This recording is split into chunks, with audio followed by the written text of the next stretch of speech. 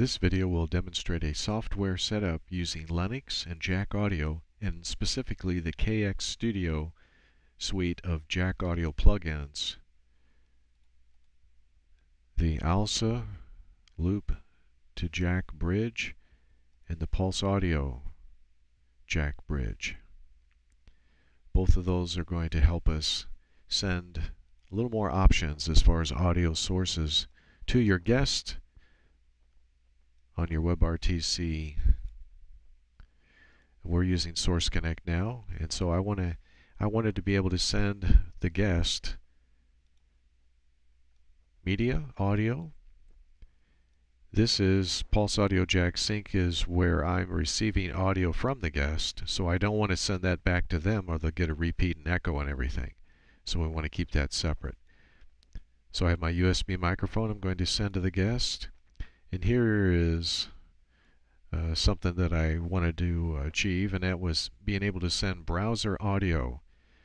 So when you set this up, if you select the ALSA loop, the sound loop daemon here, the ALSA loop to Jack bridge, then browser audio goes through here on the first browser that you select. And you don't do the PulseAudio just yet. Don't check that PulseAudio. We want to set up browser audio first, and I'm using Opera for this. So I have a podcast here. The new rules went into effect a week. So that's coming through here, and it's coming through this plugin right here. And once you have this set, as long as you don't close this browser out, you can click a tab and find another source of audio, and it will also use that same plugin. Now for Source Connect, I want to use the PulseAudio because I want to keep the browser audio separate from what I'm receiving from WebRTC. WebRTC right now doesn't allow you to select your audio output device. That probably will change in the future, but at the moment it's not available, so this is a workaround I found so that I can send my browser audio to the Source Connect guest. So once you've activated the PulseAudio bridge, then bring up Chrome, because Source Connect only works with Chrome, and it will default to the Jack source and the Jack sync. So if we had select your audio output device, it would say Jack Sync right there, since we're using those plugins. So now all audio to the guest and from the guest are coming over these plugins, the PulseAudio Jack Source and the PulseAudio Jack Sync. I'm using Ardour to record everything and to set up all the tracks of audio and to apply some plugins. Let's go over those plugins for a second. Now for my microphone, this is the Ardour. There's the 4 tracks. I have a track for each audio source. For media audio, I'm using Aqualung. This is the incoming audio from my Source Connect guest over Chrome. This is my USB microphone using ALSA in. This last command here goes right into Jack, and I'm using desktop audio with this ALSA to Jack bridge here from the Opera browser. So I have all 4 tracks, and as soon as I hit record, every track has to be armed, and then hit record, and it'll start recording the podcast and your interview. So in this mixer for my microphone,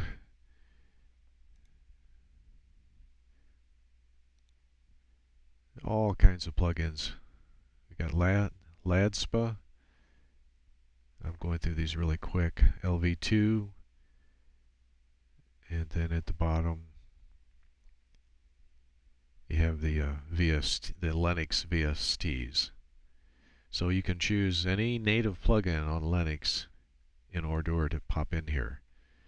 And for the microphone that I'm first using a compressor.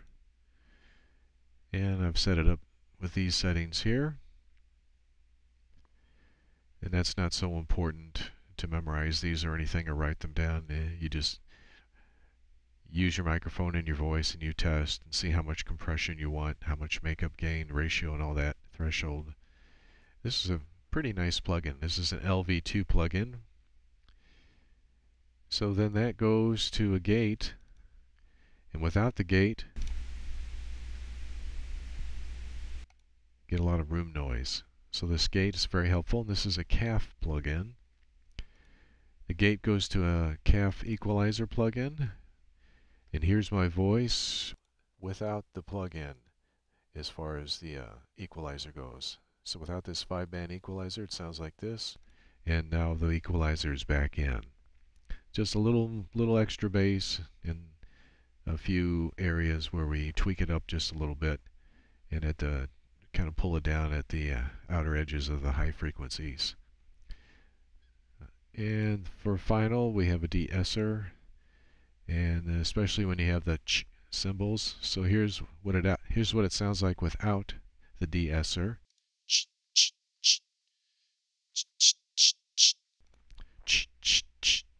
And you can look at this spectrum analyzer here.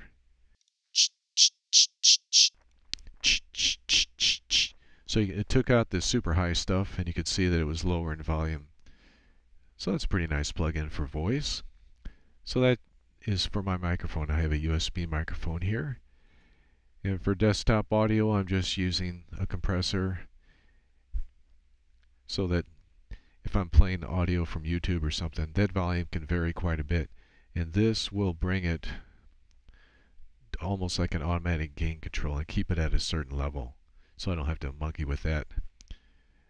And on my output from source connection, what I'm receiving from the guest, I have a compressor on that too, and you can set that up depending on how your voice and how the volume goes from your guest to you. So let's play a little bit of desktop audio, and it's going to come through this plugin right here. Again, we're using Opera. We brought that up first. Or so ago, thousands of these small webcasters have gone off the air. You know, these were hobbies. A hobbyist can't afford $500 a month. So they were all wiped out. So I'll lower it down here with the sliders on Ardour's mixer. And all that kind of stuff. Then as we move up the food chain, and we have a meter here. We've got an oscilloscope to kind of keep an eye on the audio forms, and even larger volumes, and waveform shapes, strictly on their spectrum audience, analysis. not on their revenue. So and their these rates plugins went up here exactly the same are amount. from basically everyone was paying Jalv. the same. The little guys, the medium-sized guys, even Pandora, .gtk. unless they had a Jalv.select. labels, they were paying So we come the in same here. amount. That's something you can get in your package manager. Jalv.select. That brings up this GUI. So the folks and you just who had pick which one you want and hit it, and it'll bring it out, and it'll go into jack. You can wire it up however you find useful. We're in a real spot. So I've got a stereo V meter. My input, my transmission to my source connect guest is on the left, and what I hear from him is on the right. Now we're faced with.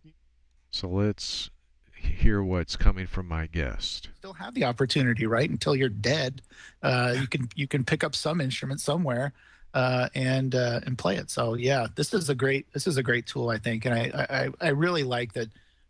Especially kids can get involved and pick this up and use it and play with it, because I think that these types of tools really engage with kids and help them understand not only how to read and write music, but also, like I said, you know, transposing things for different instruments. So that's the basic setup here.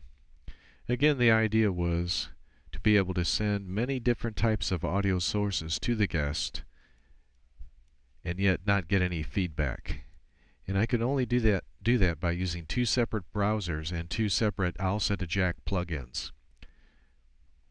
And just to review, the first plugin is the ALSA to jack plugin.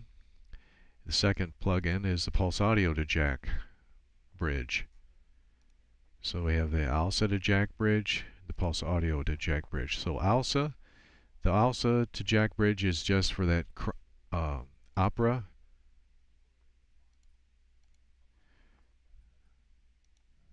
And the PulseAudio to jack bridge, Chrome will stick on that. Once you activate the PulseAudio, anything else you bring up defaults right to that. So that's why this works. So I'm using the PulseAudio to jack bridges for both the input and output from Source Connect now. Ardour is a really diverse recording program, and you can record all the separate tracks. That should make your podcast recording pretty smooth.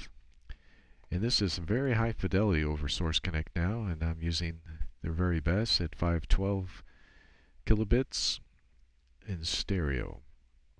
They have quite a few selections that you can try, but this is almost like an ISDN connection.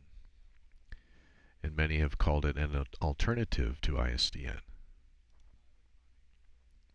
We have the CPU scale to performance, just to avoid X runs and make the audio a little bit more cooperative as far as dropouts and audio glitches and audio artifacts.